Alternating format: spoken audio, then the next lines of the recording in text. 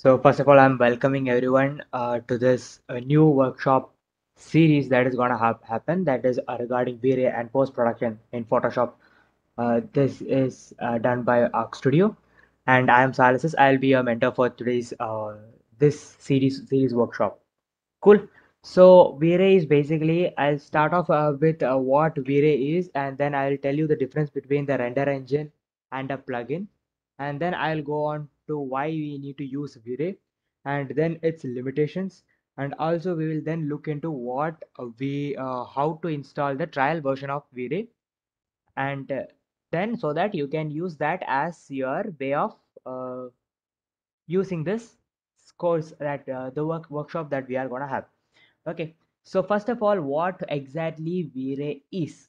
V-Ray is basically a plugin or any add-up. Like if you were there in my SketchUp workshop, you will understand what a plugin is. Plugin is a set of series of codes that is being designed so as to work for a specific to work in a specific manner so as to get an output. Okay, so it is a function that is being used. For example, if you have a line command, what it does in AutoCAD, if you know, it's a line command. If you give means it will be used for drawing a command, such that a plugin is something like that. If you want to draw if you want to render or if you want to do some functions, this is a set of code that is helpful in doing that.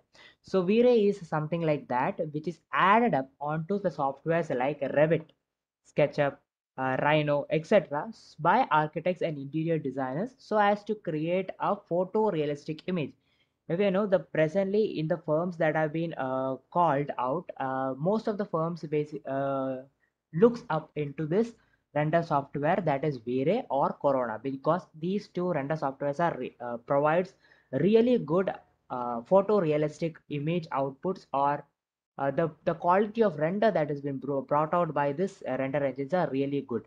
Okay, then this is our 10 days workshop that will be there for architecture, civil, interior designers and 3D visualizers, so that you guys can become into a level where which you could take off. Okay, so that is what is my aim, so as to do this workshop. In this workshop, we will have first we will have a set of we'll do what V-Ray can do. We'll learn V-Ray about V-Ray, and then we will go into Photoshop. There in which in Photoshop I will be teaching how you could render a plan. Then I'll also teach you how you could basically format a sheet and properly put all these stuffs into it, and also some post productions that of V-Ray that could be done so as to get a realistic image output that is possible. So these things will be covered in this workshop. So this is basically a if you were there in my SketchUp workshop, you understand that I always tells that there's a lot of many softwares that is being used. So if you guys want to know more about these softwares, or you need to know about the workflows that is being used, or which softwares you need to learn, and you can refer my SketchUp video which is there in the YouTube channel. So so that you can understand how I am gonna classify the next place. That is, if you could see, these are the four typologies or the classification that I have done so that you guys can use the softwares.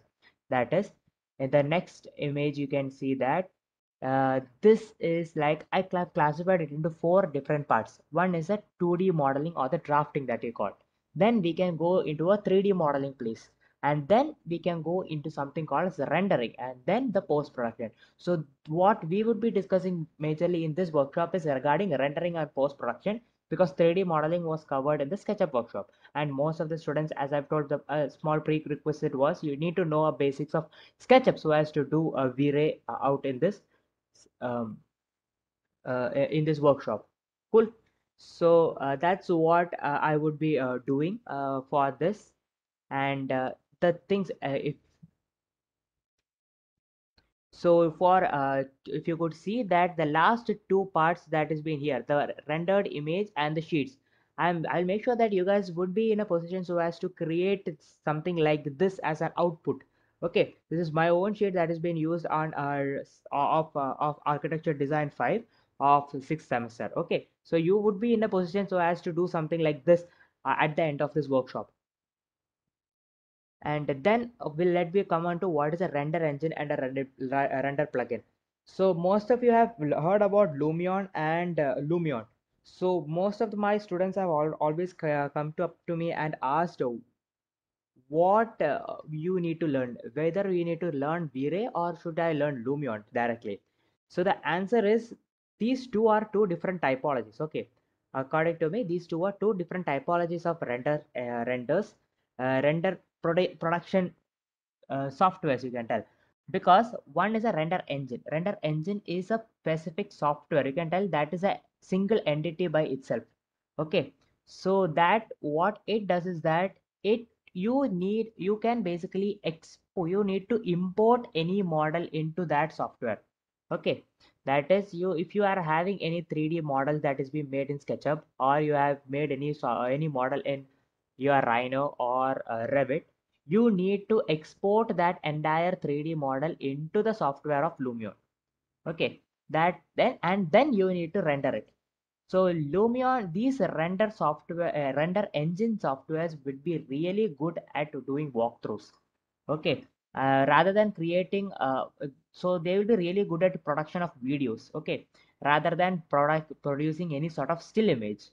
And then if I go to what is known as a render plugin, it's basically an add up to the software that you're using. That is SketchUp or Revit or Rhino. It will be just an additional entity that has been added to the software so as to create the render. What is the plus point of this is that you can save the time of exporting the model into these into the render engine. Okay, like Lumion, the time that has been taken so as to take you to that the next software could be basically reduced. For example, if you are having a heavy model, if you are making something like urban planning or so, that is a really big model. The problem that occurs is that when you export it, it will take around 1 hour or so as to export this image itself. So you could basically save that if you are using this sort of V-Ray plugins or so. There are also a drawback that I will tell, that is if Enscape it is possible to make walkthrough, but V-Ray, what is the problem with V-Ray of doing walkthrough is that V-Ray needs additional backup uh, of a video editing software like Premium Pro or VSDC or any other sort of video editing software so as it to make a make a animation or the walkthrough that we call. Okay, so that is one limitation that V-Ray has. So I would not be teaching about animations in V-Ray. Rather, I've given you guys an offer uh, of having you guys can have come into my Lumion live class without paying any money, 0 rupees. You guys can come for the Lumion for knowing how you could work on Lumion or so, because I feel really bad because I'm not teaching the animation in V-Ray for you guys, so that planning to give you guys can directly come for the Lumion live class without any problem. Okay, so for who all have registered for my V-Ray workshop, you guys can come directly to that Lumion workshop as well. Fine, so that you guys can learn walkthrough as well in Lumion. And next is why V-Ray. So V-Ray is a commercial plugin for third-party 3D computer graphics software application. This is really technical. In simple language, it is an add-up that has been used in the software so as to produce the render. That's it. Okay. And the second is the lighting and the shadows that the V-Ray provides. It is unparalleled to any other render softwares that is being used. Okay, I guarantee that, because the lighting and the shadows work is really good. And if you are a person who is doing something like an interior design or so, there is no other competitor for V-Ray in these cases. That is for sure. And the reason is that it is having a option that could use both your CPU as well as a GPU. For example, I am using Asus ROG, which has a Intel Core i7 and a GeForce GTX. Okay, so what your Lumion or some other software does is that it just uses your graphic cards, that is a GPU. Okay, so what V-Ray could do is that V-Ray can use both your CPU as well as a GPU so as to create the render. So the render output will be faster. Okay, compared to other render engines. So that is what is a really good plus point of V-Ray. And Vray has one more plus point, that is it is highly host supporting. You have different types of Vray that could be exclusively for like, if you know one Vray, you can basically learn it for, if you know for SketchUp, it's the same for Revit, it is the same for Rhino. So you just need to add in this Vray and you have large compatibility of it to different softwares when compared to softwares like Enscape or so. And then you are having more control over the softwares or the models that has been created, because once you export the model in to some other render engines like Lumion, what happens is that then you can't edit it. Okay, then if you think that you need to change anything in the model, then you need to delete the model or you need to export something else to the pro. So it is really not controllable. The model could not be customized according to your wish when you start rendering. So V-Ray provides that facility also, that you could basically customize during the time of rendering as well. So that is one plus point that again V-Ray has. And the last is it has some sort of a cloud, a storage, extra storage type memory system that has been used. Okay, so that is what V-Ray is, and that is what comes to the. This is what I needed to tell to you guys as a V-Ray's introduction class. These are the stuffs that you just needed to know. And so regarding how to download V-Ray, you can basically type V-Ray for SketchUp trial version, free trial. So you will get the first option. Just click on that, and then you can just go for download trial. And from here, you just need to sign in. Okay, just sign in. So from here, you can basically try which one you are. I'll just try it with my Google account. Continue with Google, Arc Foundations. And last for the company, if you want, you can then just type create account, go OK. You can just start trial from this, and it will basically ask for the verification code. Basically, you can enter your phone number and then you will ask for a role. Just type what you are basically used for, means what is your role as a student or architect or so. Then choose the type of, like now I am just using my phone number, that is 6238475515. Getting the verification code.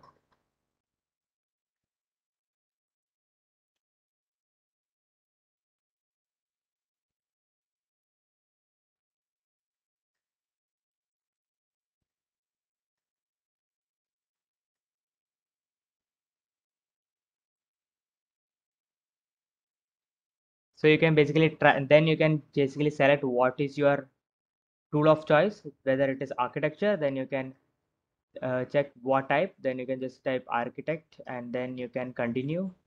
Can type from here, you can basically type, select which one you want. If you are choosing V-Ray, then you can see 3ds Max, Maya, SketchUp, Rhino, Revit, which one you are using. You can say, you can go for SketchUp, which I am going to teach you for SketchUp itself.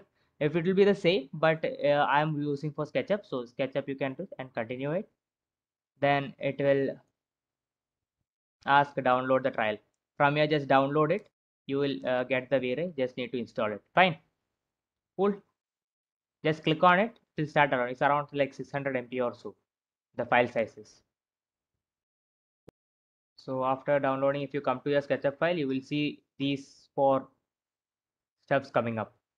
Cool.